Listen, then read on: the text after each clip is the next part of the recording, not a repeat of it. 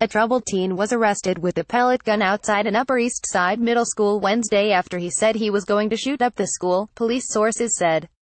Cops found 15-year-old boy near Public School 169 on 88th Street near Park Avenue at about 9:15 a.m., with the pellet gun in his jacket, sources said. "I'm going to shoot up the school," the boy allegedly told classmates as he placed his hand in his jacket. Cops took him into custody without incident. A short time earlier, the teen, who is enrolled at PS 169, the Robert F. Kennedy Middle School, attended a parent-teacher meeting inside the school, the sources said.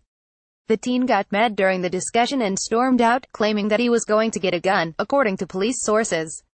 Cops charged the teen as a juvenile and released him to his parents' custody.